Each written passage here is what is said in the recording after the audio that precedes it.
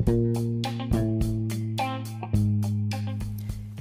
views and opinions expressed on My Story Living with Lupus podcast represents each person's individual experience. By listening to this podcast or reading our blog, you agree not to use this podcast or blog as medical advice to treat any medical condition in either yourself or others. As always, consult your own physician for any medical issues that you may be having. My Story Living with Lupus podcast is officially trademarked, all rights reserved.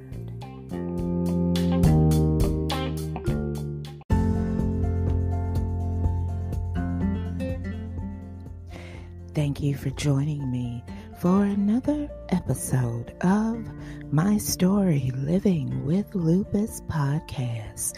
I'm your host, Susan Hendricks, and I'm so glad that you could join me on this Friday, January 15th, 2021. This episode is all about for lupus, mental health, physical activity matters, and trends in long-term lupus outcomes. So, you know what I want you to do all the way from the United States to San Juan, Puerto Rico. That's right, get ready to grab your cup of coffee, your cup of tea, and to my listeners late at night. Now, you know I appreciate you, so go ahead, get ready to grab your favorite glass of wine and come on and join the conversation right here on My Story Living with Lupus podcast.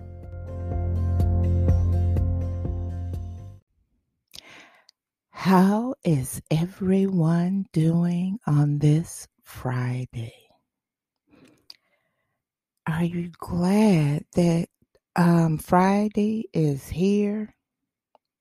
Well, let me tell you, I know that I am oh so glad about Friday being here, and I'll tell you why.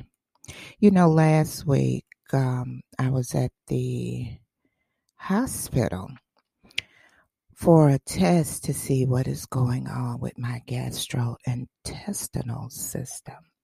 They think that the last flare I had, which was in November, that lupus attacked the gastrointestinal system. And I have been in pain. I had a CAT scan done, and they seen a blockage. Okay, I went to the hospital to have the procedure done. They couldn't tell what type of blockage it is. So, you're listening to this on Friday. So Thursday, I'm back at the hospital for another procedure to find out what type of blockage it is. Now, I've mentioned this before in a previous podcast. I have been able to consume solid foods. If I eat anything that is solid, I get nauseated. The pain in my upper right quadrant, which is right up under the rib, is where I'm having this pain. It intensifies. So when that happens, I have to lay down. Now, it's one thing I did notice. I was getting dressed the other morning, and I was putting on some lotion. I was lotioning my body, and I felt what I take is the blockage. I felt the right side and I felt the left side. And I said, it's not on the left side what I'm feeling, it's on the right side. I say from what I felt, it's the size of a large lemon. It's hard and it hurts when I touch it.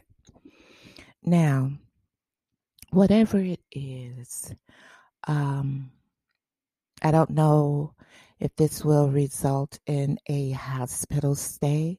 And don't forget, you're listening to this on Friday, and I had the procedure on Thursday.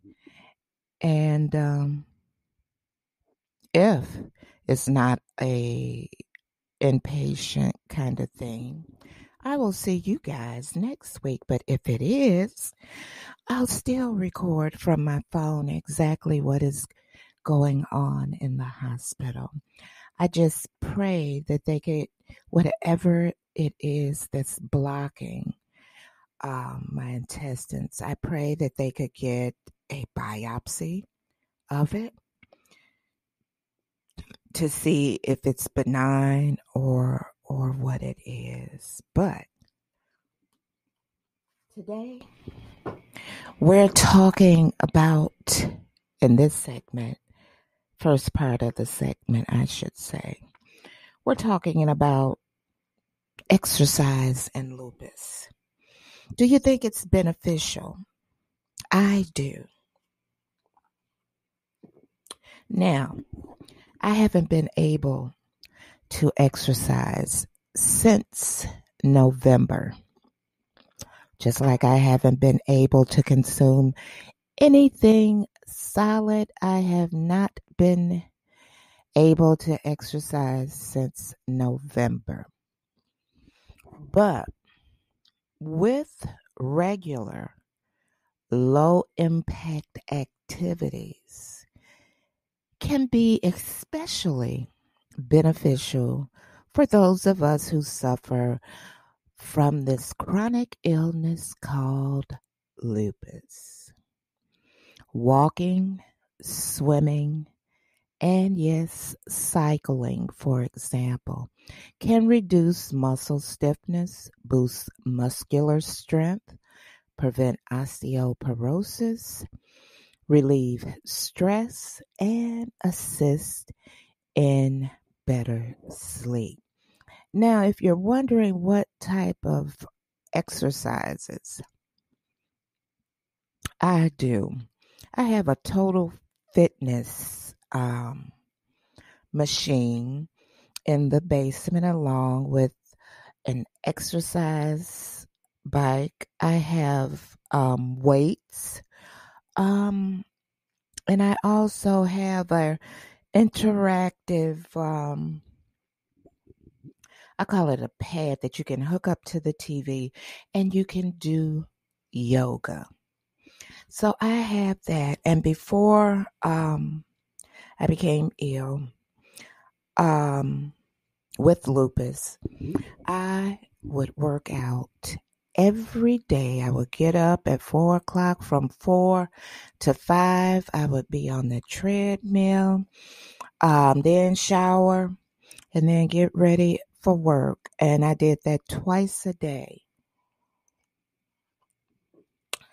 Now, after being diagnosed with lupus, I was no longer able to exercise like I used to. From every day, twice a day, it boiled down to maybe once a week, and then maybe not at all. And then eventually, when I started feeling better, I moved it up to 3 times a week, 4 times a week. And especially in the summer, I like to go to the park and walk around the nature trail. Let me tell you, that relaxes me so much. And I like being by the water.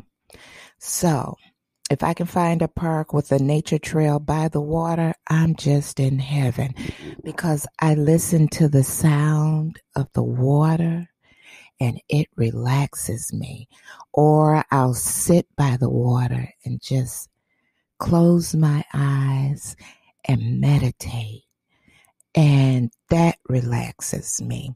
But it has been some research performed on being inactive versus being active when you have this illness. Now, inactivity among patients with systemic lupus erythematosus was associated with a more than threefold increased risk for development of depression, researchers reported. Among patients who described themselves as inactive at baseline, incident depression was diagnosed during the subsequent 2 years in 38% of SLE patients, compared with 14% of those who were active, according to Sarah Patterson, MD, and colleagues from the University of California, San Francisco.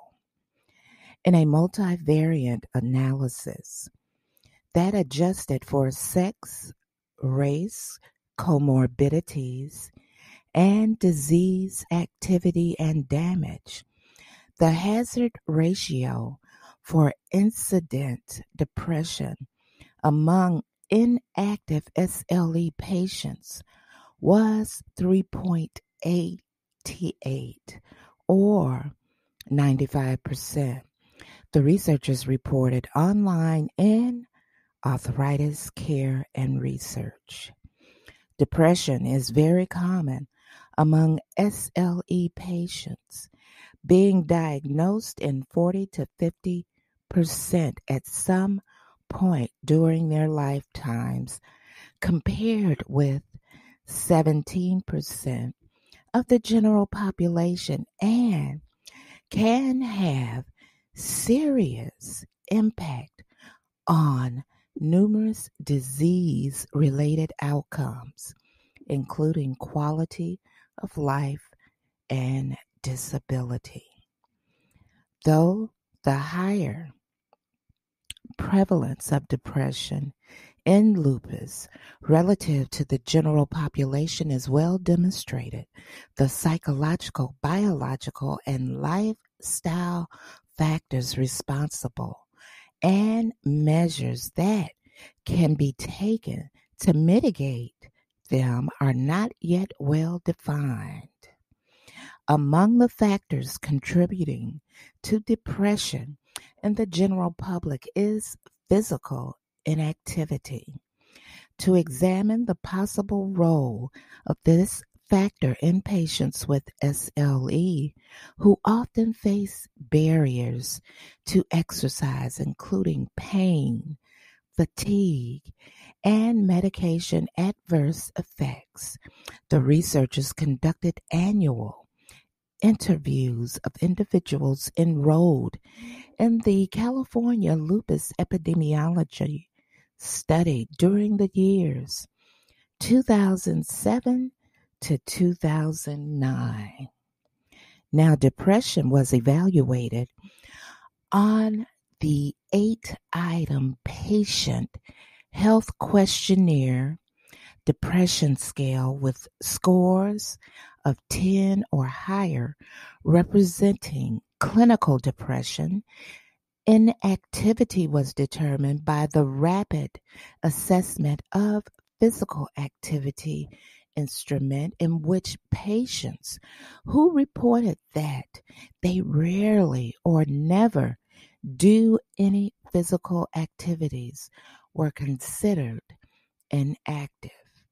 The analysis included 225 patients who were not considered as having depression at baseline, although a history of depression was permitted and was present in 26.1% of the cohort. Participants' mean age was 45, and almost 90% were women. The sample was diverse with 35% Asian, 30% white, 22% Hispanic, and 10% African American, and the remainder classified as unspecified or other. Disease duration was almost 17 years, and the mean lupus severity index was 6.9. Now, a total of 18% of participants reported being sedentary, and these patients more often were Hispanic or African American, which I have to disagree when it comes to you're evaluating this on 10% of African Americans. Now, since it's based on that 10%, you cannot base that on the entire population of African Americans, in my opinion, that suffer from this chronic illness called lupus. Okay, as stated, again, a total of 18% of participants reported being sedentary, and these patients more often were Hispanic or African American. So you mean to tell me out of that, no Asians or whites were sedentary? It's hard to believe. Also, poverty level incomes and were less educated. So you mean to tell me once again that you didn't find that in some Asians and some whites? You only found that in Hispanic and African Americans. Now, over a mean of 26 months of follow-up, there were 37 new cases of depression. In a bivariate analysis, factors that were significantly associated with incident depression were inactivity, 2.89, poverty level income, 2.27, disease damage, 1.23, cardiovascular disease, 3.46. Stay with me. When we return, we'll talk more about this.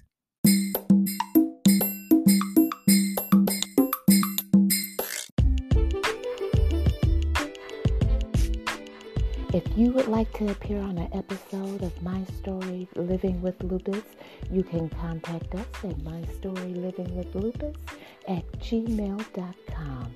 Also visit us on our Instagram page and also our website, My Story Living with Lupus.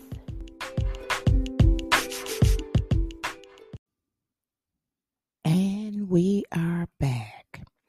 You know, physical exercise helps to improve your mood. You know why? It increases the production of serotonin. Now, serotonin is a critical neurotransmitter found in the brain that is associated with good health and mental well-being. By increasing serotonin levels in the brain, exercise works as a natural antidepressant. That's right. Now, getting back to what researchers are saying about individuals with lupus, mental health, physical activity, it matters. Now, this study was the first study to confirm an elevated risk for depression among sedentary lupus patients, given the high burden of depression experienced by lupus patients relative to the general population, even among those with low disease activity and less severe disease. This finding is an important step toward understanding the contribution of lifestyle factors to mood symptoms in a uniquely vulnerable patient group. They recommended that clinicians implement routine screening for physical inactivity during follow-up visits and provide education and referrals for exercise for sedentary patients. Even light activities were beneficial, according to the authors, with benefits being seen for patients who did not necessarily meet recommended guidelines for physical activity. The U.S. Office of Disease Prevention and Health Promotion 2018 Physical Activity Guidelines Update emphasized that even small increases in activity can provide health benefits. Individuals performing the least physical activity benefit most by even modest increases in moderate to vigorous physical activity. In addition to reducing the risk of important physical comorbidities such as cardiovascular disease, their data suggests that a small increase in physical activity may also reduce the risk of major mental health challenges experienced disproportionately in SLE. A limitation of the study, they stated, was the reliance on patient reports of disease activity and other related factors. Now, we know it's hard for us to get out and exercise in the winter. Because I can only speak for myself. I don't know about anyone else, but usually I can tell when it's going to rain before it rains. I know when it's going to turn real cold because my body is like a trigger. The weather triggers my body to feel not intense pain, but I feel pain. But there are things that can be done around the home that can get you to moving. If you have teenage kids, turn the radio on and tell them to teach you the latest dances that are out here now. Another thing you can do, get you a hula hoop. Everyone knows what a hula hoop is. Get you a hula hoop and start working on your waist. Get your body to moving with the hula hoop. Go on and put it around your waist and just twirl, baby, twirl. That's right. Get you a hula hoop. Get you a jump rope. Stop watching so much TV because it is my belief, and I'm only speaking for myself, that everything that's going on in the world now, and you're constantly watching the news and watching the TV, that can put anybody into a depression, which in turn may trigger a flare. So get up, get your body moving. Come on. Now, when we return, we are going to be discussing trends in long-term lupus outcomes. So, stay with me.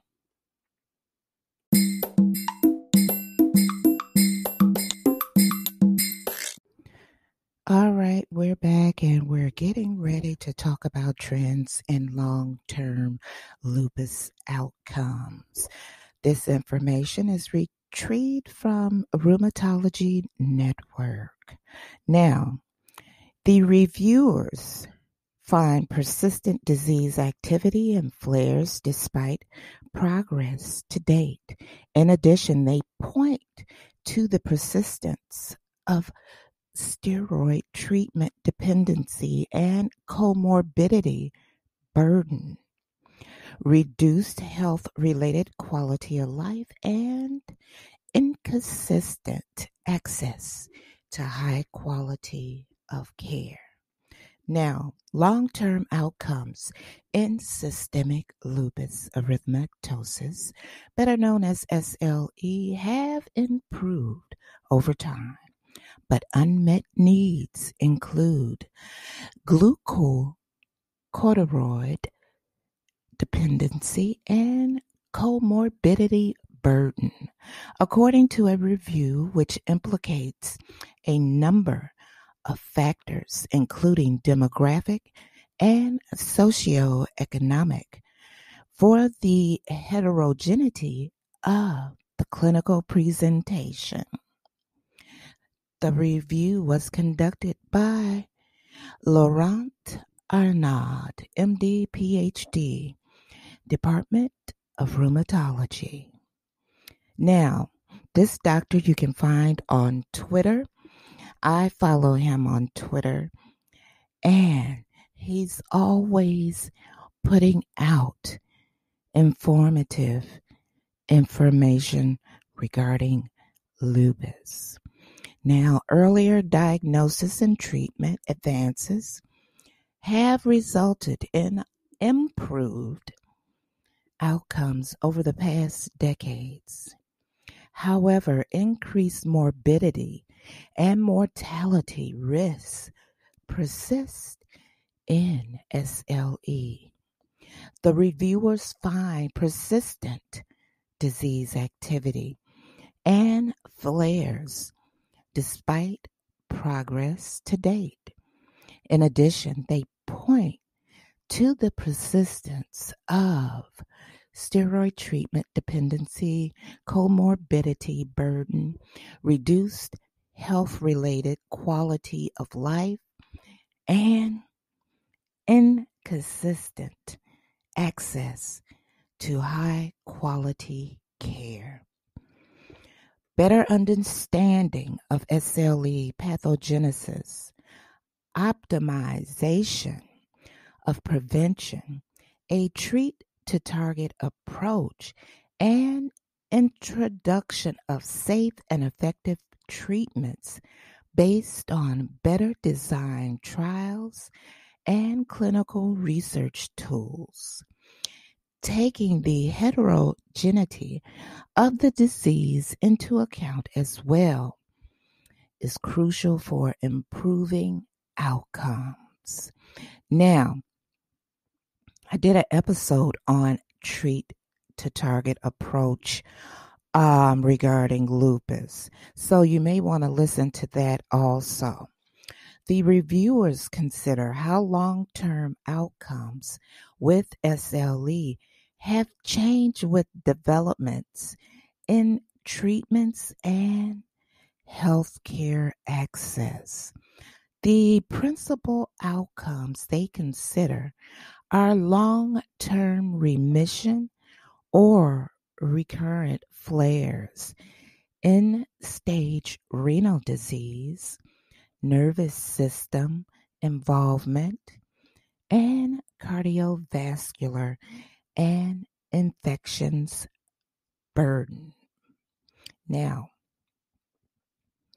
Dr. Arnaud note that non-white patients with SLE have tended to develop more severe clinical phenotypes and more damage accrual than whites. The reviewers find that socioeconomic factors can confound those associations, but that an increased genetic risk burden remains an analysis of population incidence that corrects for these conditions. Increased awareness of the above high-risk population can help to improve long-term outcomes in SLE. Although lupus nephritis will be referred as LN, remains a major cause of morbidity and mortality among patients with SLE. The reviewers note that several recent clinical trials of interventions for LN have failed to meet their primary endpoints. This indicates they suggested that not only is there continued need for evaluation of innovative treatments, but that the trial designs must reevaluate patient selection according to clinical phenotypes and biologic markers. That's so true. Neuropsychiatric symptoms and involvement of the peripheral as well as central nervous system remain among the most challenging manifestations of SLE. According to the reviewers, diagnosis has remained elusive. They indicate essentially obtained through presumption and exclusion and often confirmed retrospectively based on response to treatment. This status has not been helped. They point out by recent clinical trials in SLE excluding patients with severe neuropsychiatric manifestations. Arnaud finds that there has been a bifurcation in efforts to reduce long-term organ damage in SLE, with some targeting remission while others are directed at maintaining low disease activity. Lupus low disease activity state, which is referred to as LLDAS. Considering clinical trial outcomes, they find that remission is a more beneficial outcome than the LLDAS, although the latter is more likely to be achieved. In addition to basic and clinical sciences, the reviewers point to the need for increased attention to social factors. They noted, for example, that poor adherence to therapeutic regimens continues to be common. The accurate identification of non-adherence is crucial as it may help avoid unnecessary treatment escalation. Now, I've talked about this also, and I've had doctors to ask me, why is it that some patients don't want to adhere to their treatment protocol as far as taking their medication on a regular basis? That in turn will help in the long run. And you know what I've informed doctors? I said, if you guys would take the time to explain to patients drug interactions, the adverse side effects, good can outweigh the bad effects of the medication. It all boils down to educating the patient on what they're taking. And it is also the patient's responsibility to ask the physician, what are the potential side effects of the medication? Or before the doctor writes the script out, if you know you're not going to take it, don't accept the script. Because when you go back in turn to see the doctor for a follow-up, and we always get our blood drawn, and you can tell through the blood what is in your system. But it is up to the patient and the doctor to work hand in hand. The doctor educating the patient and the patient asking questions. Now, they also identify cigarette smoking as a continuing risk factor for SLE, which negatively influences the disease course and response to treatment. Despite this well-known association, however, SLE patients rarely report receiving cessation counseling. You see what I'm saying? When I say it's up to both the patient and the doctor to work together to get your disease taken, this illness taken care of, so you can go into remission. And hey, leave the cigarettes alone. Don't compound one thing, one problem with something that's already going on. Now, Arnaud and associates conclude that several unmet needs in SLE remain, including a variety of disease-related treatment, comorbidity, and access to care factors. Now, despite a substantial improvement in SLE diagnosis and treatment over the years, long-term outcomes are still not adequately improved, they indicate. And that is so true.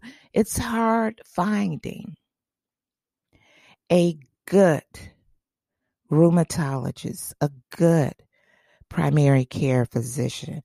It's hard to find a good doctor, period. But this is where you, the healthcare consumer / patient, comes into play. You don't have to sit there and continue to take the treatment of a doctor that is not helping you. It's up to you, the patient, the healthcare consumer. If you don't like the doctor, fire the doctor. Stay with me. When we return, we'll talk a little more.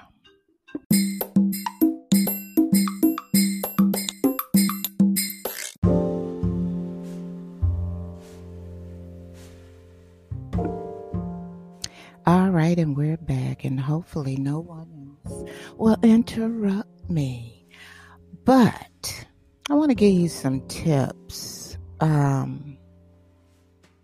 about your exercise program. Now, come on, we all need to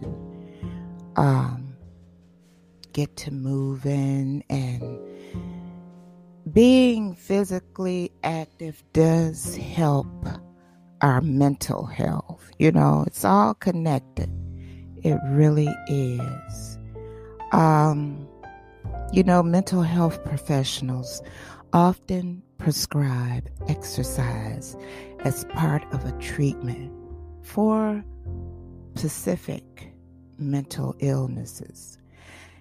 Exercise can alleviate many of the symptoms of depression, such as fatigue, tension, anger, and reduced vigor.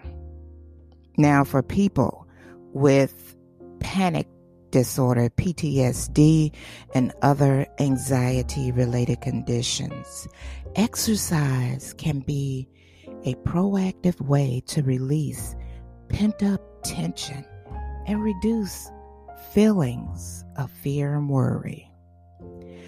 Exercise also decreases sensitivity to the body's reaction to anxiety, as well as decreases the intensity and frequency of panic attacks in some cases. Exercise promotes a positive well-being. Exercise decreases stress hormones. Physical activity distracts you from negative thoughts and emotions. Exercise promotes confidence. Exercise can be a good source of social support. Better physical health may mean better mental health. Exercise provides a buffer against stress. Now, before you start right off into getting active and physically fit, just remember that if you have been sedentary for a long period of time, get the approval from your doctor before you do any physical activity. Get the approval from your doctor. Okay? All right. But make sure you get up, stay up, and get to moving and keep all the negativity away. Listen here. Before I go, I want to remind you of this.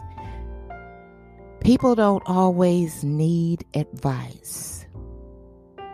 Sometimes all they really need is a hand to hold and an ear to listen. And most importantly, a heart to understand them. I thank you so much for joining me for this episode of My Story, Living with Lupus podcast. I want you to have a safe, peaceful, and oh so blessed weekend. I'll see you next week. Take care.